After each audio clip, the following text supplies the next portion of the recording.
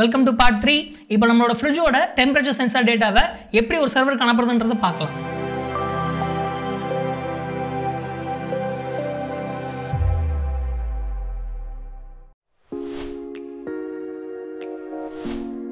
இப்போ முதல்ல நம்மளோட ஃப்ரிட்ஜுக்கு வந்து ஒரு இன்டர்நெட் கனெக்ஷனை கிரியேட் பண்ணி கொடுக்கணும்.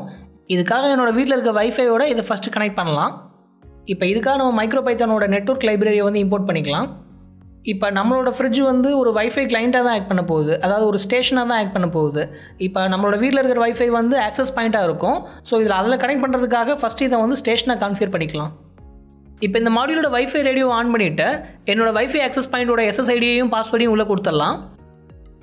இப்போ கனெக்ட் பண்ண ட்ரை பண்ணிவிட்டு இன்கேஸ் கனெக்ஷன் சக்ஸஸ்ஃபுல் ஆகிற பட்சத்தில் இந்த நெட்வொர்க்கோட கான்ஃபிகரேஷன் என்னன்றதையும் பிரிண்ட் பண்ணி பார்த்துடலாம்.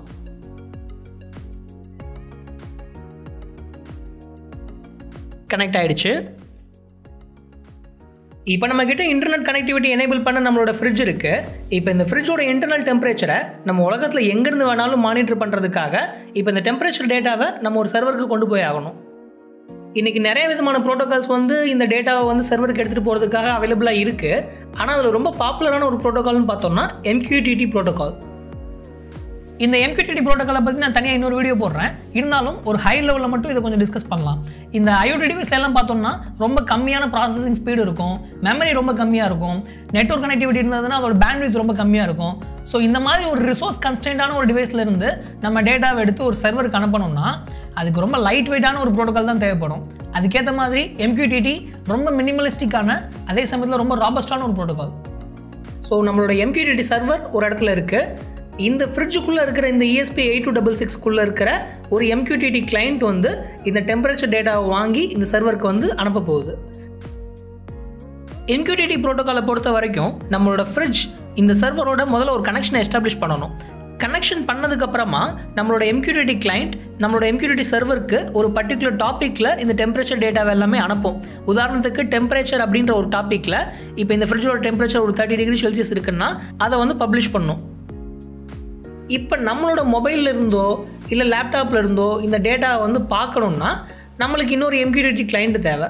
ஸோ இப்போ என் ஃபோனில் வந்து ஒரு MQTT கிளைண்ட் இருக்குது அப்படின்னா அந்த கிளைண்ட்லேருந்து இந்த MQTT சர்வருக்கு நான் தனியாக ஒரு கனெக்ஷனை வந்து எஸ்டாப்ளிஷ் பண்ணிக்கிட்டு அதுக்கப்புறமா இந்த ஃப்ரிட்ஜ் அனுப்புகிற டாப்பிக்கு நான் சப்ஸ்கிரைப் பண்ணுவேன். இப்போ என்னோடய ஃபோன்லேருந்து இந்த டெம்பரேச்சர்ன்ற டாப்பிக்கு நான் சப்ஸ்கிரைப் பண்ணேன்னா எப்போல்லாம் இந்த ஃப்ரிட்ஜ் வந்து இந்த டெம்பரேச்சர் டாப்பிக்கில் டேட்டா பப்ளிஷ் பண்ணுதோ அப்போல்லாம் அதே டாப்பிக்கு நம்மளும் சப்ஸ்கிரைப் பண்ணிக்கிறதுனால நம்மளுக்கு ஒரு காப்பியை இந்த சர்வர் அனுப்பிச்சி விடும். இப்போ இந்த டேட்டாவை எல்லாமே நம்ம மொபைலில் இருக்கிற MQTT கிளைண்ட் வழியாக பார்க்குறப்ப எல்லாமே ரா டேட்டாவாக தான் இருக்கும், கிராஃபிக்கில் எதுவுமே இருக்காது. இப்போ என்கிட்ட ஒரு லேப்டாப்பு PC இருக்குன்னா மறுபடியும் அதில் இருக்கிற MQTT கிளைண்ட் வழியாக இந்த சர்வரோட நம்ம கனெக்ஷன் எஸ்டாப்ளிஷ் பண்ணிவிட்டு மறுபடியும் அதே டெம்பரேச்சர் டாப்பிக்கு சப்ஸ்கிரைப் பண்ணுறது மூலமாக இந்த டெம்பரேச்சர் டேட்டாவை வாங்கிக்கலாம்.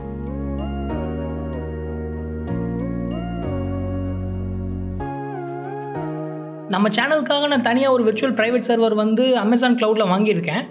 இப்போ நம்ம ஒரு MQTT சர்வரை வந்து இந்த விர்ச்சுவல் ப்ரைவேட் சர்வரில் வந்து கான்ஃபிகர் பண்ணலாம்.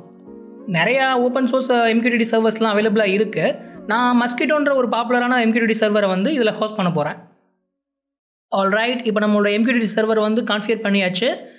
இது என்னோடய பப்ளிக் IPயில் வந்து இப்போ ஹோஸ்ட் பண்ணியிருக்கேன், போர்ட் நம்பர் 1883ல்.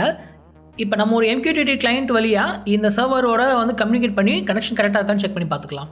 இப்போ நான் ஒரு டெம்பரேச்சர்ன்ற டாப்பிக்கில் வந்து ஒரு டெஸ்ட் டேட்டா அனுப்பிச்சு மறுபடியும் அதே டாப்பிக்கு வந்து நான் சப்ஸ்கிரைப் பண்ணிக்கிறேன். ஸோ இப்போ இந்த மெசேஜ் வந்து இந்த சர்வருக்கு வந்து மறுபடியும் இங்கே வந்து சப்ஸ்கிரைப் பண்ணிக்கிறதுனால இந்த கிளைண்ட்டுக்கு கிடைக்கும். ஃபைன், கம்யூனிகேஷன் கரெக்டாக இருக்குது. இப்போ நம்மளோட டிவைஸ்லேருந்து இந்த MQTT சர்வருக்கு வந்து டேட்டா அனுப்புறதுக்காக நம்மளோட ESP8266 ஒரு MQTT கிளைண்ட் வந்து போட்டாகணும். இதுக்காக நான் மைக்ரோபைத்தானோட UMQTT அப்படின்ற ஒரு MQTT கிளைண்ட்டை யூஸ் பண்ண போகிறேன். நம்ம சர்வரோட கனெக்ட் பண்ணுறதுக்காக ஒரு யூனிக் கிளைண்ட் ஐடி தேவைப்படும். அப்புறம் வந்து சர்வரோட IP அட்ரஸும் போர்ட்டும் தேவைப்படும். ஆப்ஷனலாக ஒரு யூசர் நேம் பாஸ்வேர்டு செட் பண்ணிக்கலாம். அப்புறம் முக்கியமாக வந்து நம்ம என்ன டாப்பிக்கில் வந்து இந்த டேட்டாவெல்லாம் பப்ளிஷ் பண்ண போகிறோமோ அந்த டாப்பிக்கையும் நம்ம கொடுக்க வேண்டியிருக்கும். இப்போ இந்த MQTT கிளைண்டோட கன்ஸ்ட்ரக்டரில் வந்து நம்ம சர்வரோட கனெக்ஷன் டீடைல்ஸ் எல்லாத்தையுமே கொடுத்துடலாம். நம்ம IP அட்ரஸ், போர்ட், அப்புறம் மற்ற சில இன்ஃபர்மேஷனையும் கொடுத்துடலாம். இப்போ இந்த MQTT கிளைண்ட் ஆப்ஜெக்ட் வழியாக இந்த சர்வரோட நம்ம கனெக்ட் பண்ண ட்ரை பண்ணலாம். இப்போ அனுப்ப வேண்டிய டெம்பரேச்சர் டேட்டாவையும் நம்ம டெம்பரேச்சர்ன்ற டாப்பிக்கில் இந்த MQTT கிளைண்ட் ஆப்ஜெக்ட் வழியாக பப்ளிஷ் பண்ணிடலாம். இப்போ இந்த டேட்டா சர்வருக்கு வருது. அதை என்னோடய பிசியில் இருக்க MQTT கிளைண்ட் வழியாக வெரிஃபை பண்ணிடலாம். கூல், டேட்டா எல்லாமே கரெக்டாக வருது. இப்போ இது எல்லாமே பார்த்தோம்னா ரா டேட்டாவாக இருக்குது. 30 டிகிரி 20 டிகிரினா அது அப்படியே ரா வேல்யூஸாக வருது. ஆனால் எனக்கு வந்து இந்த டேட்டா எல்லாமே ஒரு டேஷ்போர்டில் வந்து கிராஃபிக்கலாக வந்து விஷுவலைஸ் பண்ணி ஒரு நாளைக்கு எப்படி யூசேஜ் இருந்திருக்கு, ஒரு வாரத்துக்கு எப்படி இருந்திருக்கு, ஒரு வருஷத்துக்கு எப்படி இருக்குது அப்படின்ற இந்த எல்லா ஹிஸ்டாரிக்கல் டேட்டாவையும் பார்க்குற மாதிரி வேணும். அதெல்லாம் பண்ணணும்னா நம்ம அடிஷ்னலாக சில விஷயங்களை வந்து ஆட் பண்ணி ஆகணும். ஸோ இப்போ நம்ம அமேசான் க்ளவுடில் வந்து ஆல்ரெடி ஒரு MQTT சர்வர் ரன் பண்ணிக்கிட்டு இருக்கோம். இப்போ இந்த டேட்டா விஷுவலைஸ் பண்ணி பார்க்குறதுக்காக நான் கிராஃபானா அப்படின்ற இன்னொரு ஒரு ஓப்பன் சோர்ஸ் டூலை யூஸ் பண்ண போகிறேன். இது மெயினாக வந்து IoT மாதிரி ஒரு டைம் சீரிஸ் டேட்டா வந்து ஒரு கிராஃபிக்கலாக வந்து விஷுவலைஸ் பண்ணுறதுக்கான ஒரு ஓப்பன் சோர்ஸ் சாஃப்ட்வேர் தான். நிறைய விதமான டேட்டா சோர்ஸ்லேருந்து டேட்டாவை எடுத்து ரொம்ப அழகாக நிறைய கிராஃப்ஸை வந்து இந்த கிராஃபானா காட்டும். இதில் நிறைய விதமான டேஷ்போர்ட்ஸை க்ரியேட் பண்ணிக்க முடியும். அதில் நிறைய விதமான கிராஃப்ஸை க்ரியேட் பண்ணிக்க முடியும். இதில் இன்னும் அடிஷ்னலாக நிறைய ஃபங்க்ஷனாலிட்டிஸ் இருக்குது. இதில் ரியல் டைமாக அனலிட்டிக்ஸ் பண்ண முடியும். இப்போ நம்மளோட சென்சார் டேட்டாவை வந்து இந்த மாதிரி கிராஃபிக்கில் பார்க்கணுன்னா ஃபஸ்ட்டு இந்த கிராஃபானாக்கு வந்து ஒரு டேட்டா சோர்ஸை வந்து நம்ம பாயிண்ட் பண்ணி ஆகணும். நம்ம டேரெக்டாக MQTT சர்வர்லேருந்து இந்த கிராஃபானாவை லிங்க் பண்ண முடியாது. நான் அதுக்காக தனியாக ஒரு டேட்டா பேஸை வந்து யூஸ் பண்ண போகிறேன். ஃபர்ஸ்ட் ஆஃப் ஆல் உங்களுக்கு டேட்டா பேஸ் பற்றி சில ஐடியா இருக்குன்றதை நான் அசியூம் பண்ணிக்கிறேன். டேட்டா பேஸ் சூஸ் பண்ணுறப்போ ரொம்ப கேர்ஃபுல்லாக சூஸ் பண்ணணும். நம்ம IoT டிவைசஸ் பற்றி பேசிகிட்டு இருக்கோம். IoT டிவைசஸ் பொறுத்த வரைக்கும் நம்மளுக்கு ஹண்ட்ரட்ஸ் ஆஃப் டிவைசஸ் வந்து ஃபீல்டில் டெப்ளாய் பண்ணியிருப்போம். அது எல்லாமே ஏதாவது ஒரு சென்சார் டேட்டாவை வந்து ரேண்டம் டைம்ஸில் வந்து நம்மளுக்கு வந்து அனுப்பிச்சி விட்டுருக்கோம். ஸோ இந்த மாதிரி ஒரு டைம் சீரிஸ் டேட்டா, அதாவது வேறு டைமில் வந்து இந்த டேட்டா அனுப்புறதை வந்து ப்ராசஸ் பண்ணணும்னா அதுக்கு ஒரு பர்பஸ் பில்ட் டேட்டா பேஸ் தான் நம்மளுக்கு தேவைப்படும். இப்போ SQL மாதிரி ஒரு ரிலேஷனல் டேட்டா பேஸ் பார்த்தோம்னா அதோட டிசைன் ஃபிலாசபியே வேறு. அதுக்கு நீங்கள் முன்னாடியே டேபிள் கிரியேட் பண்ணணும், ஸ்கீமாவை முன்னாடியே டிஃபைன் பண்ணணும். மோரோவர் IoT டிவைசஸ்லேருந்து ஒரு மில்லியன்ஸ் ஆஃப் டேட்டா பாயிண்ட்ஸ் வருது அப்படின்னா அதை நீங்கள் ஒரு வருஷத்துக்காக டேட்டாவை எல்லாமே நீங்கள் query பண்ணுறீங்க அப்படின்னா திணறிடும். இதுவே ஒரு டைம் சீரிஸ் டேட்டா பேஸாக இருந்ததுன்னா இந்த IoT டிவைசஸோட டேட்டா பாயிண்ட்ஸ் எல்லாத்தையுமே ப்ராப்பராக வந்து ஆர்டர் பண்ணி அதுக்கேற்ற மாதிரி வந்து query பண்ணுறது எல்லாமே ஃபாஸ்டன் பண்ணுறதுக்கான வாய்ப்பு இருக்குது. இன்றைக்கி நிறைய open source time series data base வந்து அவைலபிளாக இருக்குது. Cassandra, Graphite, InfluxDB அப்படின்னு நிறையா இருக்குது. அதில் ரொம்ப பாப்புலரான ஒரு டைம் சீரிஸ் டேட்டா பேஸ் பார்த்தோம்னா InfluxDB. InfluxDBயில் வந்து query பண்ணுறதும் மற்ற டேட்டா பேஸை கம்பேர் பண்ணுறத விட ரொம்பவே ஃபாஸ்ட்டாக இருக்கும், எஸ்பெஷலி இந்த IoT ரிலேட்டட் டேட்டாவுக்கு. அது மட்டும் இல்லாமல் ரியல் டைமாக வந்து நம்ம நிறைய அனலைசஸ் பண்ணுறதுக்கும் InfluxDB ரொம்ப ஹெல்ப்ஃபுல்லாக இருக்கும். InfluxDBயில் இன்னும் 2 இம்பார்ட்டண்டான கான்செப்ட் இருக்குது, கண்டினியூஸ் queries அண்ட் retention பாலிசின்னு சொல்லிட்டு. ஸோ அது மூலமாக வந்து ரொம்ப பழைய டேட்டாவை எல்லாமே கம்ப்ரஸ் பண்ணி அப்புறம் ப்ராசஸ் பண்ணி எஃபிஷியண்ட்டாக வந்து ரெட்ரைவ் பண்ணுறதுக்கான எல்லா மெக்கானிசம்ஸுமே உள்ளே இருக்குது.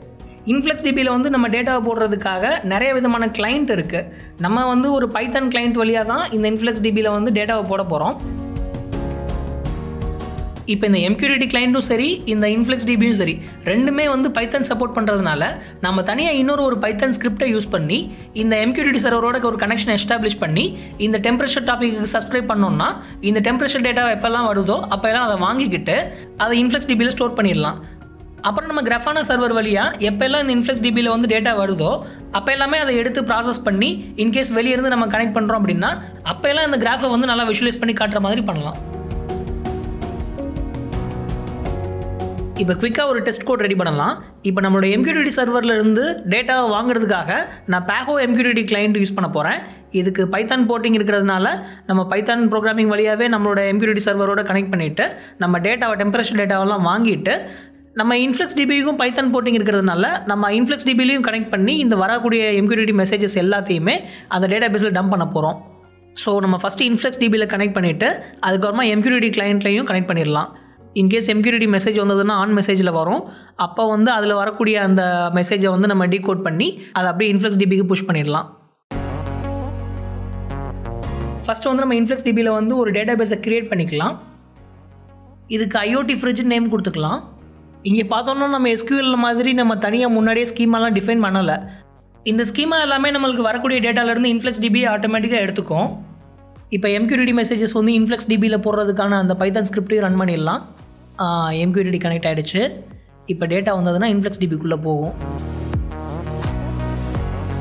ஃபைன்.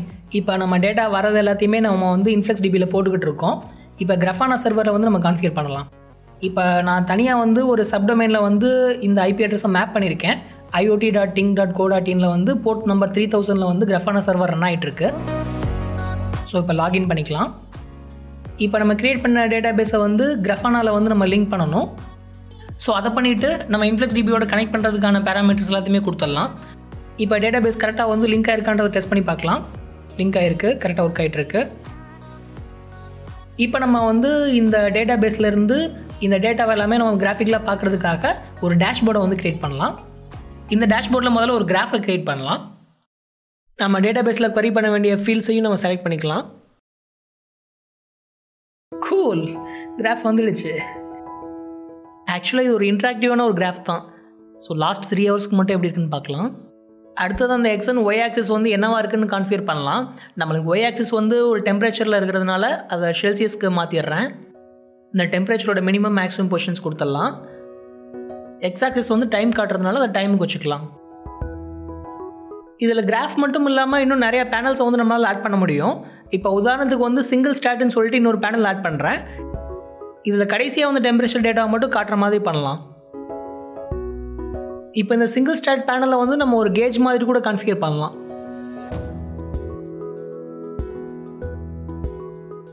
இன்ட்ரெஸ்டிங்.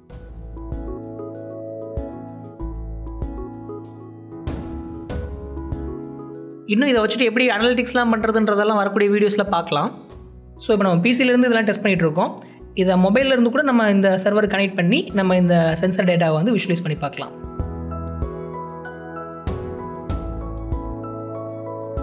ஒருவேளை உங்களுக்கு நீங்களே வந்து ஒரு சர்வர் கான்ஃபிகர் பண்ணுறதுக்கு கஷ்டமாக இருந்தது அப்படின்னா நீங்கள் ஒரு தேர்ட் பார்ட்டி சர்வர் கூட நீங்கள் யூஸ் பண்ணிக்கலாம். ஃபார் எக்ஸாம்பிள் Adafruit IOன்றது வந்து ஒரு third party MQTT server run பண்ணுறாங்க. ஸோ நீங்கள் அது கூட யூஸ் பண்ணிவிட்டு ஈஸியாக உங்களோட சென்சார் டேட்டாவெல்லாம் அங்கே புஷ் பண்ணி அங்கே கிராஃபிக்லாம் வந்து பார்க்க முடியும். ஃபைன், இந்த வாரத்துக்கு இவ்வளோ தான். முதல் தடவையாக நம்ம வந்து ஒரு வீடியோ 3 பார்ட்டாக போட்டிருக்கோம். இது கொஞ்சம் டெக்னிக்கலான வீடியோ தான்றது எனக்கு தெரியும். இருந்தாலும் உங்களோட கமெண்ட்ஸ் எனக்கு கீழே சொல்லுங்கள். நம்ம இதே ஸ்டைல்லே போகலாமா இல்லை இன்னும் கொஞ்சம் டவுன் பண்ணலாமா நீங்கள் சொல்லுங்கள். இந்த வீடியோ பார்த்ததுக்கு ரொம்ப தேங்க்ஸ். See you again.